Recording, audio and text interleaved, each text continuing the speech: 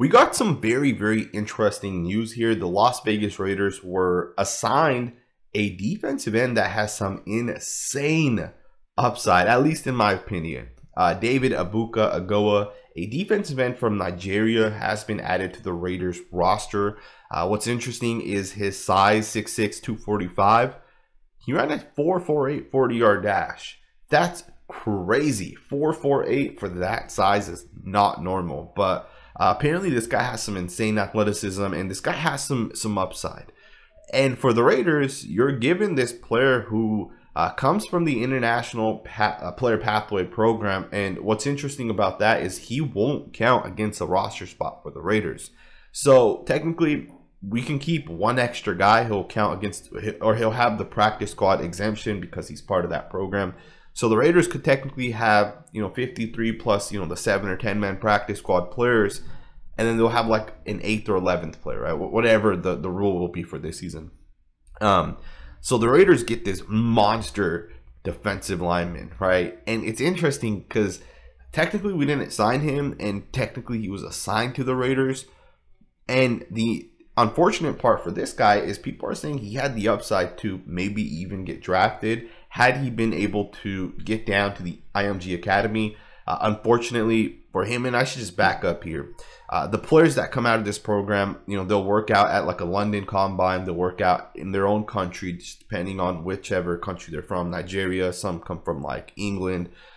They'll work out in their own combines, and then they'll come together for a for like an NFL combine where they'll, like, hey, we're going to take these 16 guys that we think could make the NFL. We're going to send them to the IMG Academy in Florida.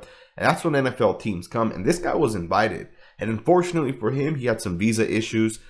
He wasn't able to make it there. But some people do say that based off of his size, his speed, his athletic ability, he may have been able to be drafted maybe in the 7th round, or someone would have taken this guy as a UDFA and picked him up. Obviously, he was assigned to a team because no one really saw him, right? No one really knew what this guy had. But according to some of the reports I'm reading, teams wanted this guy, right? There were teams that wanted this guy to be assigned to them. So we'll see what ends up happening. Obviously, he's never played football, right? He really doesn't have that experience. So as he gets to the Raiders and training camp comes, he's going to have to learn, right? But I think defensive end's a pretty easy position to learn, to like, where you can start growing fairly quickly. You get there and you get taught some run fits, some pass rush, here, you hit him with the bull rush, hit him with the swim move, just super simple stuff. And you can let this guy start to develop and learn the game. Obviously, he won't count against the roster spot this year, so he'll have the entire year to develop. And then going into next year, obviously, he'll still be at a disadvantage because he's only 1 year in. He'll have a legit shot to make the Raiders roster next year, or even just stay on the practice squad. Obviously, he'll count against the practice squad next year. But to me, I think this is absolutely perfect for the Raiders. You're getting yourself, you're getting yourself an opportunity to, get a guy that could be one of the next top tier players potentially, right? Jordan Mailata, obviously an absolute superstar player, came from this program.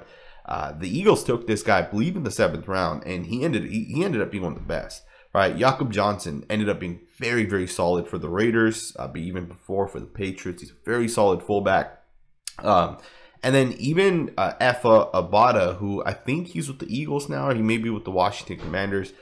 He has like 8-9 sacks over his career. He's been in the league just for like 3 or 4 years as well. So the guy has some upside. And the thing with this program is, it hasn't been functioning for the last 10 years or 20 years or 30 years, right? So we don't have a whole lot of players that have actually been successful. This is like a 5-6 year old program. I believe it started in 2017, 2016, around then. And I think Jordan Mailata is one of the first guys that kind of came out too. But I think the longer this program operates, I think more likely we'll get more players that kind of come in and are successful NFL players. And David Ebuka Agoha for the Raiders could be that next guy, right? So we'll see what ends up happening.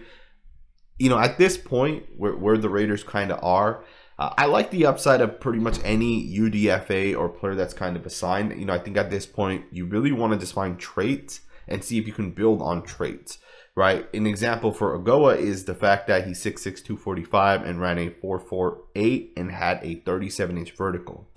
That's something you can build on, right? Because this guy you know, if you're comparing him to another defensive lineman who's 6'1", 220, you know, ran a 4.8, you know, the comparison's way different. One is much more athletic. Now, I'm not saying the guy that's smaller can't be better, right? Hand-to-hand technique goes a long way in the NFL, but my point is at least this guy has some traits to build on, right? And you're getting these other UDFAs where you're not 100% sure who's going to stick, who's not. You know, a lot of guys, one of the things I've noticed in this draft cycle is a lot of the guys that got drafted are guys from the top tier schools. A lot of guys from like NC State and, you know, guys from like these FCS schools like South Dakota State. A lot of these guys ended up going undrafted and they signed undrafted contracts. And a lot of the guys drafted were guys from the Alabamas and the Georgias, you know, and the USCs and the top tier schools. So it's interesting because now the Raiders are getting this extra guy as well, and we'll see what ends up happening, right? I think he definitely has some upside. Just to kind of wrap it up, the Raiders got an interesting defensive line kind of going, you know, with some of the traits and stuff.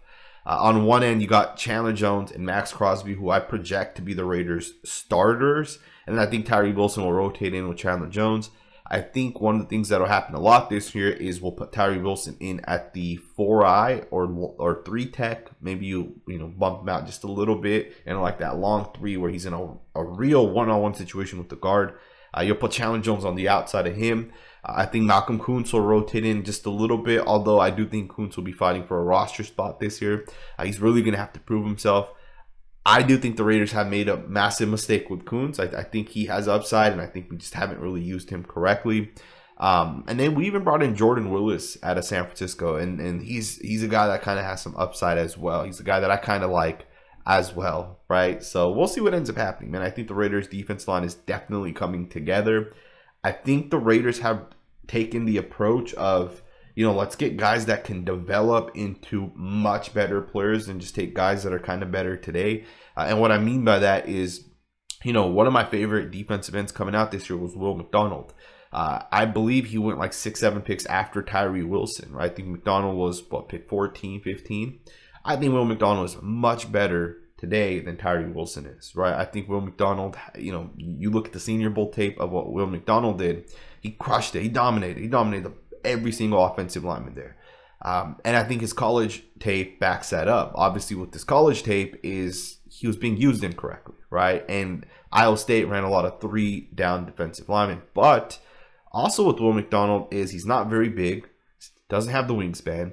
His weight isn't that high. He's not going to ever develop into a 6'6", 275-pound monster the way Tyree Wilson is, right? From a physical standpoint, Tyree Wilson way outperforms Will McDonald. His ceiling is much, much higher, right? Tyree Wilson is to me, not a developmental player because he's already going to be a good player, but you know, he's a guy that does have to develop a little bit, and it seems like the Raiders would rather take that guy over the Will McDonald type of player. And I'm not saying the Raiders are going to take Will McDonald at 7. I'm just making a point. To me, it seems like the Raiders would rather take a guy with a little bit more upside if he isn't there today to hopefully develop a guy, right? And I kind of see that with some of our UDFAs. I kind of see that with some of our draft picks. You know, Byron Young, I think needs to develop, but if he develops, you know, if he has strength, right? The guy's strong as hell. The guy's powerful. If he develops a little bit, I think he has massive upside. And I think that's one of the reasons why the Raiders kept Divine Diablo around, right? Diablo's like 6'3", fast, strong, explosive. To me, it seems like the Raiders want to, you know, develop these guys a little bit. So I think David Ebuka Agoha is at home, and this is the best case scenario for him to come to the Raiders, come to a team like Dave Ziegler, who, you know, I think his mindset is development. Right, so we'll see what ends up happening. Let me know what you guys think in the comments below. Thumbs up, subscribe, and I'll see you guys next time with another video.